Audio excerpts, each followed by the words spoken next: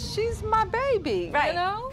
I have a different mindset about the kind of dress that I would like. And you've never seen her in this kind of look before. Is that throwing you a little bit? Probably. Oh, you too. I just think she could have something a little more conservative, traditional, a lot better than... That Betty wanted something different, but it's too plain. Not the dress for her wedding, I don't think. Her to have something that's gonna make her the center of attention. She's going to be the center of attention regardless, since it's her wedding day. Sometimes the moms don't want to let go. They don't want their little girl to get married and move away. Number 3, Jessica.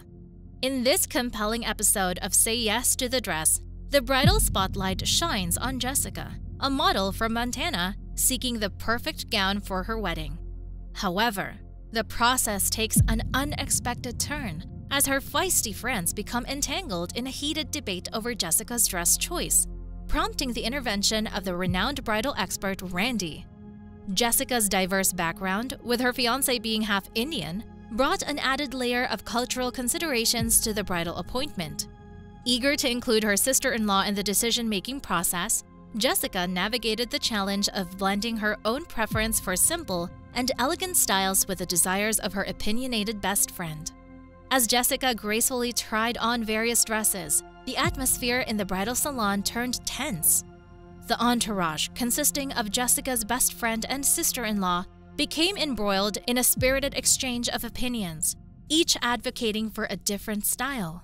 The once supportive environment turned into a battleground of contrasting views, with the entourage momentarily forgetting the essence of the day. Jessica. Hi. Hi, Jessica. Hi. Nice to meet you. Paula. I'm sorry. This is Randy. Nice to meet you. Oh, you too.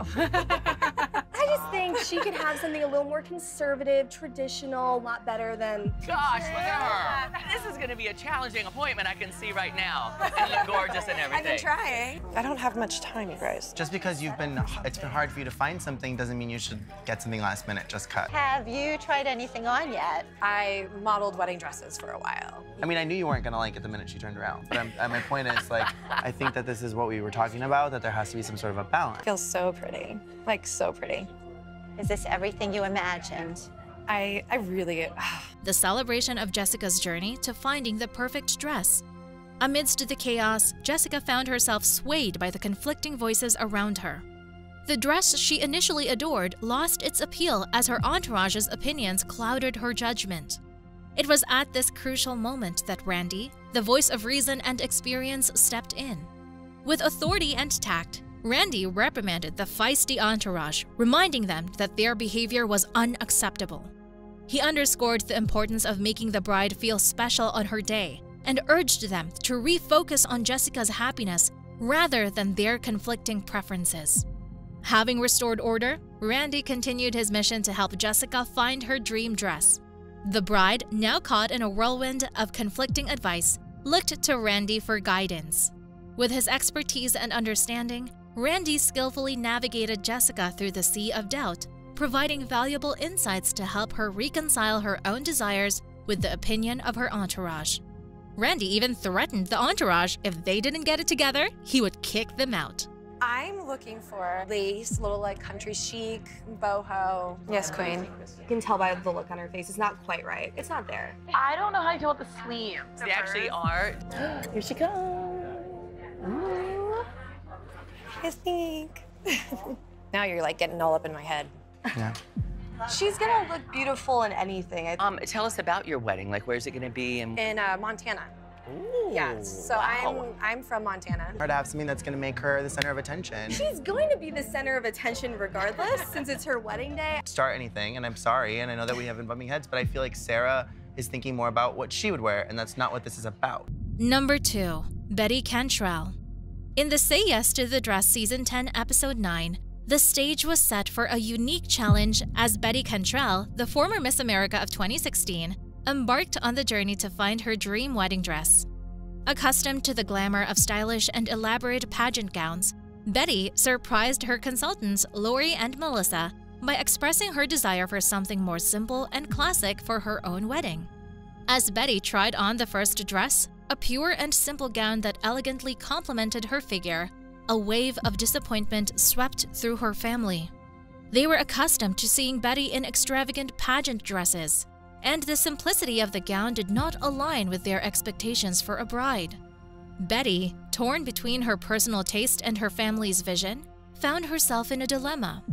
Sensing the challenge ahead, Lori and Melissa, seasoned bridal consultants, were determined to find a dress that would satisfy both Betty's desire for simplicity and her family's inclination towards something more elaborate. I want it to look like a pageant dress. I know that I want something different. Right. This is very plain, but I feel like it really is dramatic. I definitely want to see some more stuff before I make a firm decision. She looks fabulous. Just classic and beautiful. I'm not a fan. I was so surprised when she walked. And you've never seen her in this kind of look before. Is that throwing you a little bit? Probably. Oh, I love it. This dress is beautiful. Seen her pageant. Yeah. Red carpet. Yeah, this and is here so she different. is. Individually, they scoured the racks and brought forth various options, but none seemed to strike the perfect balance. Recognizing the need for a collaborative effort, Lori and Melissa joined forces, pooling their expertise to find a gown that would meet all the criteria. As they worked seamlessly together, the synergy between the consultants became evident, demonstrating the power of teamwork in the pursuit of bridal perfection. After some time, Lori and Melissa unveiled a dress that seamlessly blended simplicity with a touch of elegance, striking the perfect chord for Betty. The gown accentuated Betty's beauty while incorporating subtle details that satisfied both her desire for a classic look and her family's expectations for a bride. Betty, along with her family, was captivated by the dress that Lori and Melissa had painstakingly chosen. The once divided opinions now converged into a unanimous decision as they realized they had found the perfect gown. Betty beamed with joy as she confidently exclaimed, "Yes to the dress!" In the end, the collaborative efforts of Lori and Melissa not only showcased their expertise, but also highlighted the importance of teamwork in the bridal consultation process. Betty Cantrell left the bridal salon with a gown that reflected her unique style and pleased both her personal preferences and the expectations of her family, making the beginning of a beautiful journey toward her wedding day. I like that one. I really like that. Wowzer. Right? Okay, just turn the faces. Now, where do we go? Okay, so we were trying to show them beaded, so why don't we try that? What do you think? That Betty wanted something different, but it's too plain. Not the dress for her wedding, I don't think. That on her. They were just like in a I state think they of were shock. shocked. Yes. You know, they've seen her in all this beaded. I don't love it. It just goes to show you have to try things on, but I'm glad I tried it on so I can say, okay, that's a no. I love how vintage the top is, but how modern the bottom is. That's what I really like. Number 1. Jessica Westbrook. Every bride has a dream of looking the most beautiful and fabulous on her wedding day. Diane, an experienced and empathetic bridal consultant, understood the delicate situation unfolding in the fitting room. Despite the initial differences in taste between Jessica and her mother, Diane remained determined to bridge the gap and create a harmonious experience for both. As the bride continued to try on dresses, Diane made a mental note of Jessica's preferences and her mother's concerns.